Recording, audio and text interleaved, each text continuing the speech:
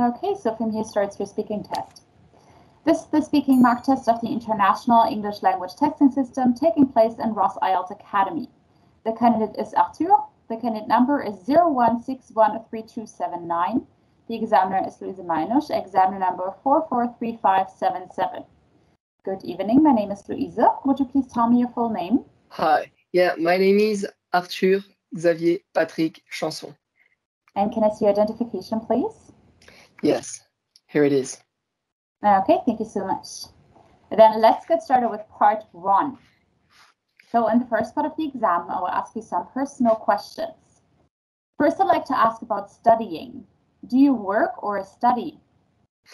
Actually, I'm a student and I'm studying music composition for film. And I will do a postgraduate in London. What is the most interesting part of your major? Composing. It's a very great study because it's my passion, and when you compose, you create something new, something you can't touch, but something which is beautiful because it's art. So I think it's a beautiful part of my studies. What kinds of majors do people usually study in your country? What kind of studies?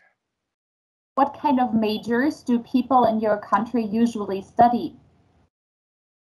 The subject, that's it? Yes. Oh, but all my friends are musicians because I'm doing that since my childhood. But I think a lot of people want to do psychology or rights, so they study to become lawyers, or I don't know, more handymans can do other studies. Now let's move on to talk about languages. Can Yes. learning languages be helpful for us? English, the most useful. That's it. Yeah, I think in our current world, it's very important to speak English.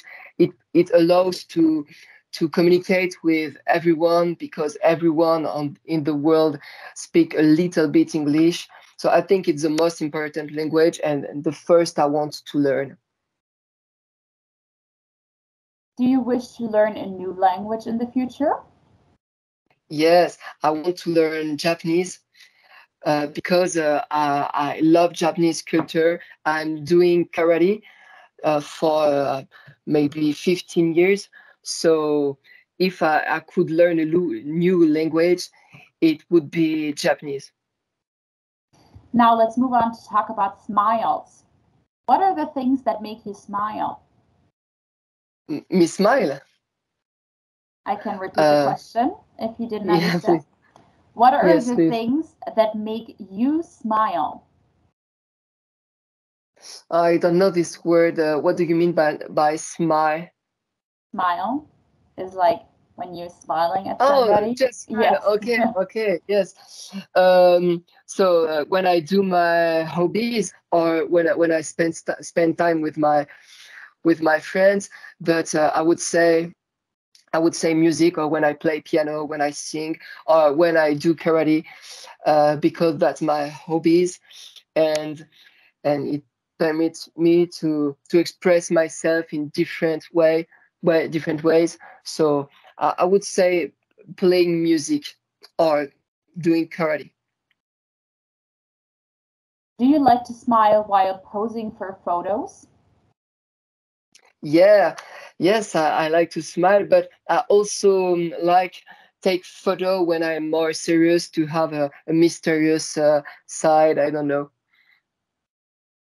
All right, thank you so much. That's it for part 1 now. So that means we're moving on to part 2. So in part 2, I'm going to give you a card with a topic, and I'd like you to talk about that for 2 minutes. Before you start, you'll have 1 minute to think about what you're going to say, and you can make notes if you wish. Do you understand? Okay, yes. All right, here we go. Can you see the cue card right now? Yeah, you can see it? Yes. All right. Yeah, You should describe a big company in your hometown that employs a lot of people.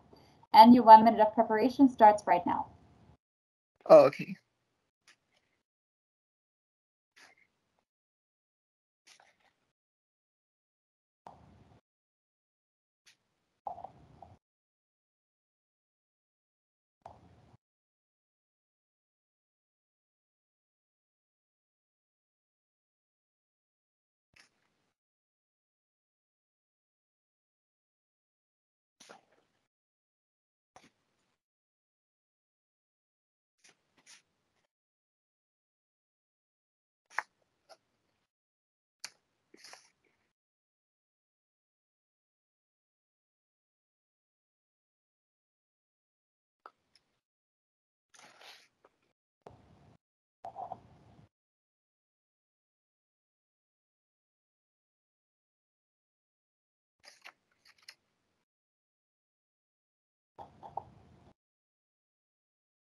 All right, so your 1 minute is up. You may start speaking now. Okay, so in my town is in France is Toulouse in the south, and we have a very important company here. It's Airbus, who it's a company which make planes, and it's very important sector here. The planes. We have a big airport where we make planes. So in Toulouse there is a lot of engineers, and also a high school to become airport engineers. We have also a lot of flight attendants. So I think it's on the one hand an advantage because there is not a lot of things in Toulouse. We are in the south and Paris is in the north. So I think it's an advantage for that. It allows to have people here who work, but it's on the other hand it's also a disadvantage because planes are one of the causes of the global warming, and we have a responsibility in that if we make planes, I guess. So that's it. I can also talk about. Oh, okay, it's faster than I was imagining. Do you maybe know somebody who works there? Yeah, thank you. When I was at school, when I was young, I had friends, and I learned recently that they currently make studies to become engineers in this sector. Okay, thank you so much. That's your 2 minutes now. That's it for part 2. So now moving on to part 3. So you've Okay. been talking about a big company in your hometown that employs a lot of people. And now I'd like to ask you some questions that are related to this. Okay. What is the benefit of working in large companies? So first, it permits to have a lot of rights, like for holidays. It's also sure you know that you will not be fired. Um, Also, I don't know. Um, it permits to have a great job next to your home. You don't have to go far away your home to work. But there is also disadvantages, like if you work for somebody else, you can't choose your holidays when you work. It's harder to improve your job, to improve yourself, because you are not free, I guess. That's it. Do you think the work environment or work culture plays an important role at a company? Yes, I think so. There is a lot of old company with old systems, and I think it's not the great system for people. There is also new company like startups, or where you work together with more with more free time. You can choose when you where you choose where you work and when you work. So because you choose, I think you can work better with more energy because you really want to. Has technology become necessary for workplaces today? Yes, I think so because today everything is working with internet. Without internet, our society can live a collapse. So I think it's important today to have technology, computers, cell phones to stay in touch with our friends, not just our friends, with our colleagues.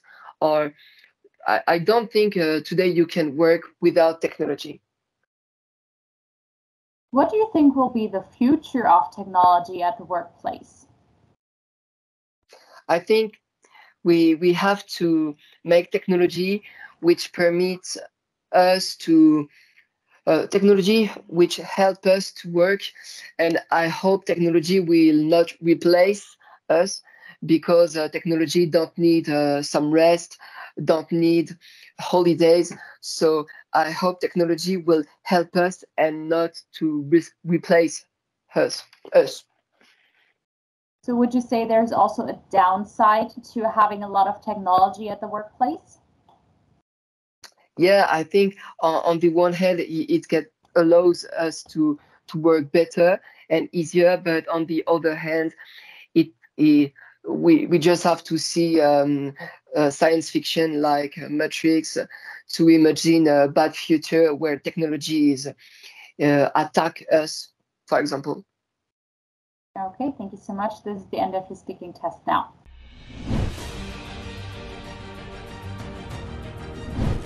Speaking course. This course is made up of 5 offline speaking videos in which you will learn all the necessary tips and techniques to take the IELTS speaking test with a high score. Tell me about your family.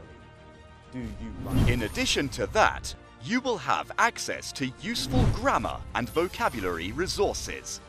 Once you finish your course, you will have 1 online mock test of speaking along with comprehensive feedback under the same exam conditions.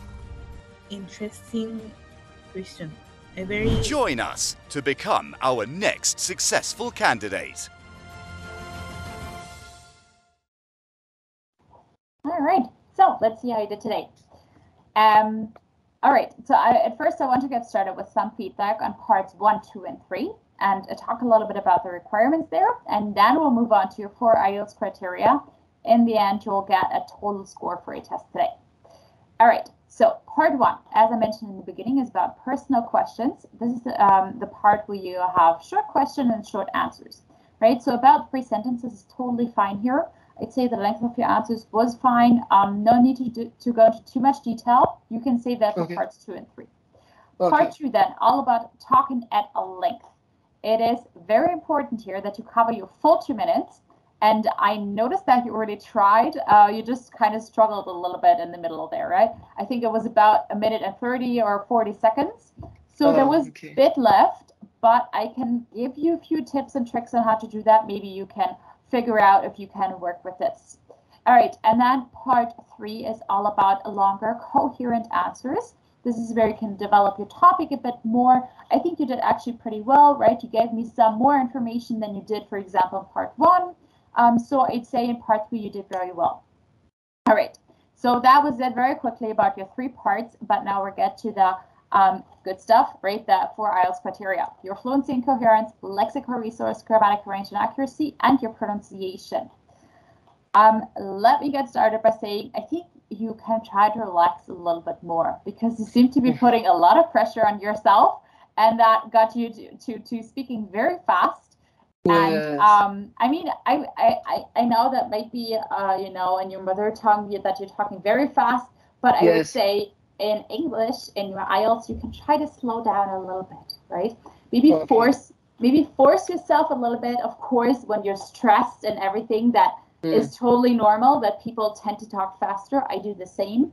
But, you know, maybe you can, before you take your real test, try to, you know, remind yourself of slowing a bit down. All right, cool. Now let's get into your fluency and coherence. I'd say overall you had some very good answers. You know, you had some good ideas, especially in part 2, for example. For the first part, you had a very nice coherent and fluent answer, right? You had a good structure. That's a very good step, right? Because you, of course, you need a good, clear structure to create coherence in your answer.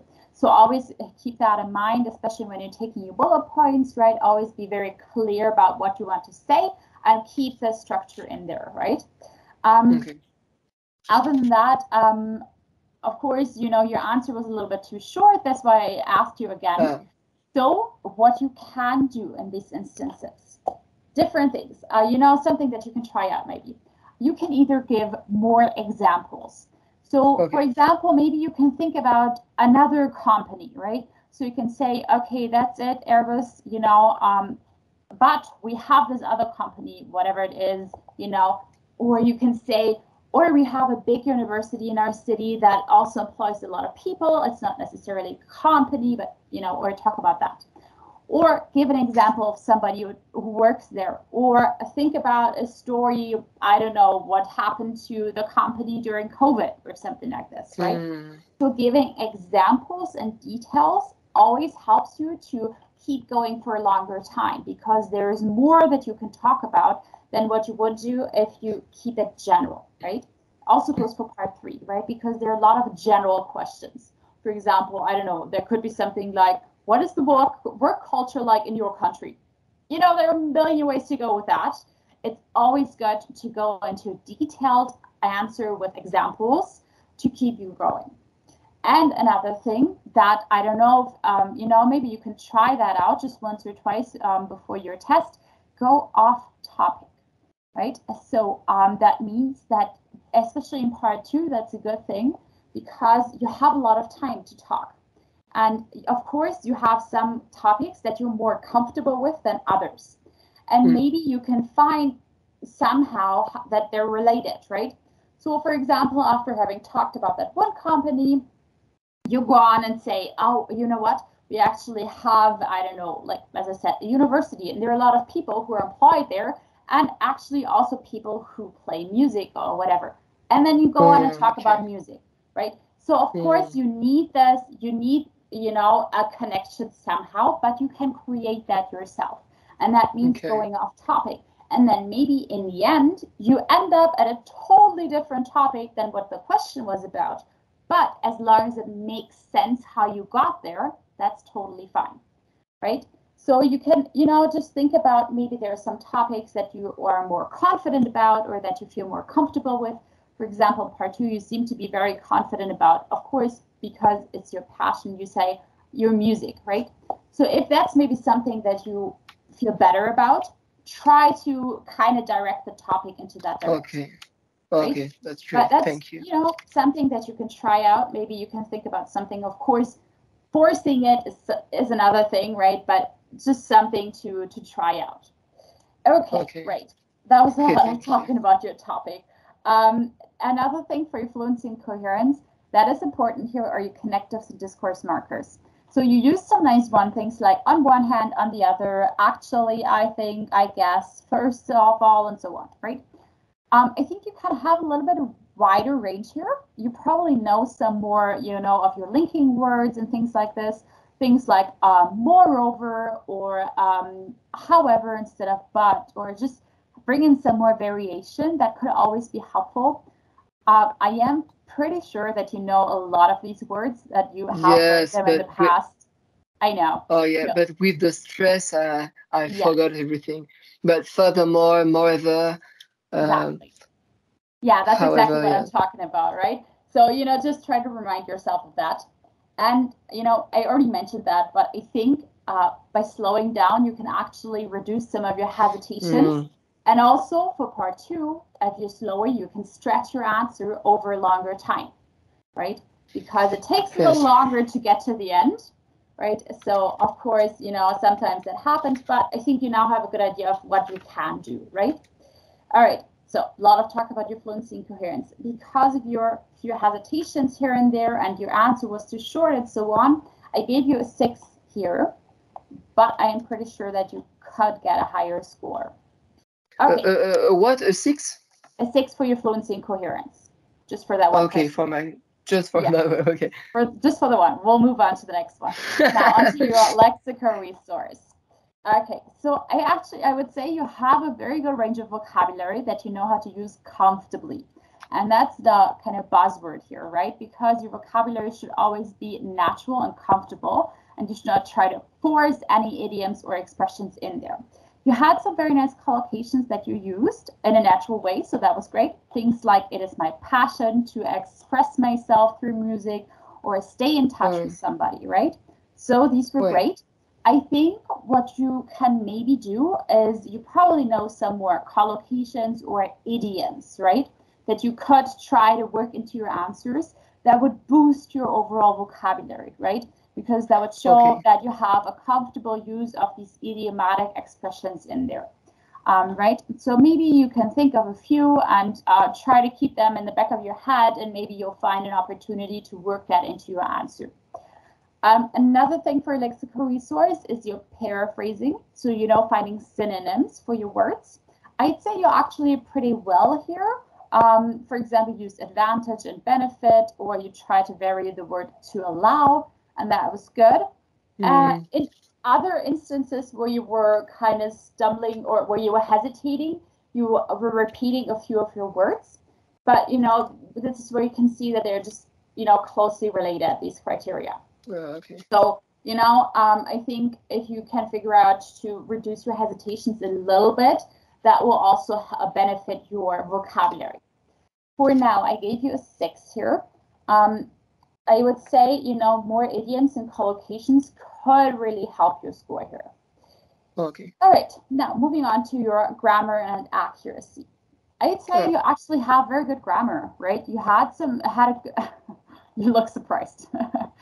Yes, I am. No, you actually did have a good range of complex structures, you know, such as you had some conditional clauses or relative clauses. You had different kinds of tenses, and that was very nice, because in your grammar, it's all about the range of complexity, I'd say, right?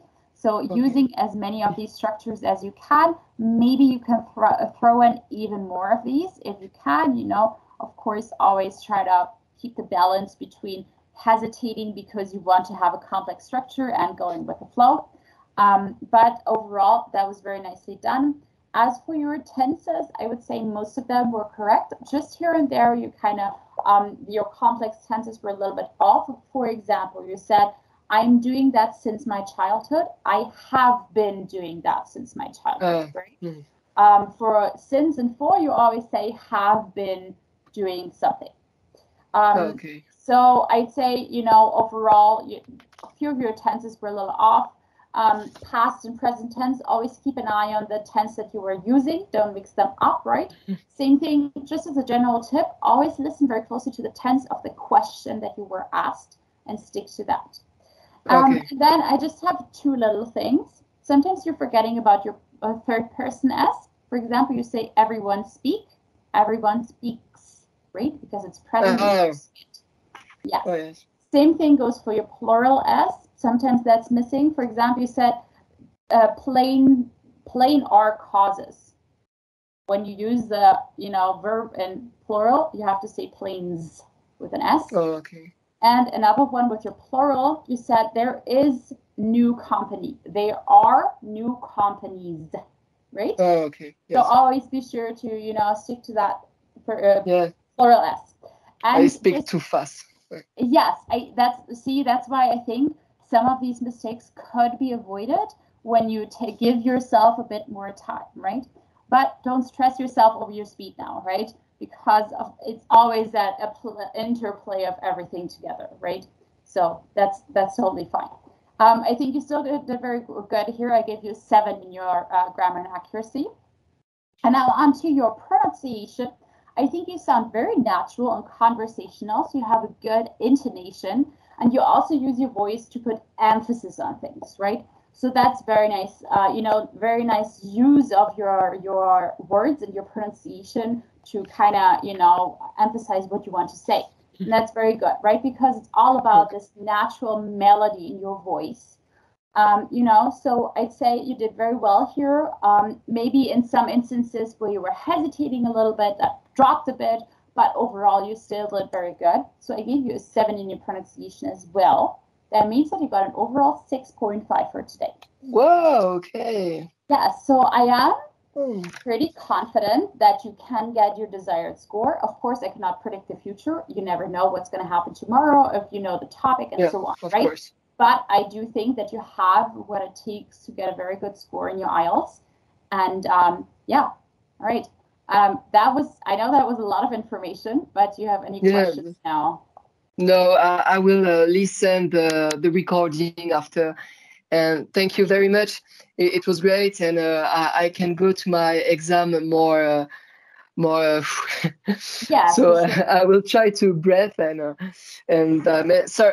you. That's very great. You're very welcome. No problem at all. I think practicing the situation itself is always helpful, right? Because maybe that can calm you down already a little bit. All right. I'm already. Perfect. Thank you. What did you think of this test overall? Was it useful for you? Oh, stressful, yes, and not because it's a mock exam, just because I speak with a native speaker. So I don't do that every day. I was in Montreal last year, so I spoke sometimes, but it was in bar. I didn't speak in a serious context like that. So that's it. But yeah, I realized that in my native language, I speak fast, and in English, I speak that fast, but with the stress, I so I totally tomorrow I will I will speak slowly to think and to use linking words and have a better coherence of. Okay, that sounds great. That sounds like a very good idea. All right, last question then. Would it be okay for you if we share this video on our YouTube channel? Yes, of course. Okay, thank you so much. Right, then that's it for today. Best of luck to you with your test tomorrow. All the best, and have a good rest of your day. Thank you. Have a good day. Right. Bye. Thank you. Bye-bye.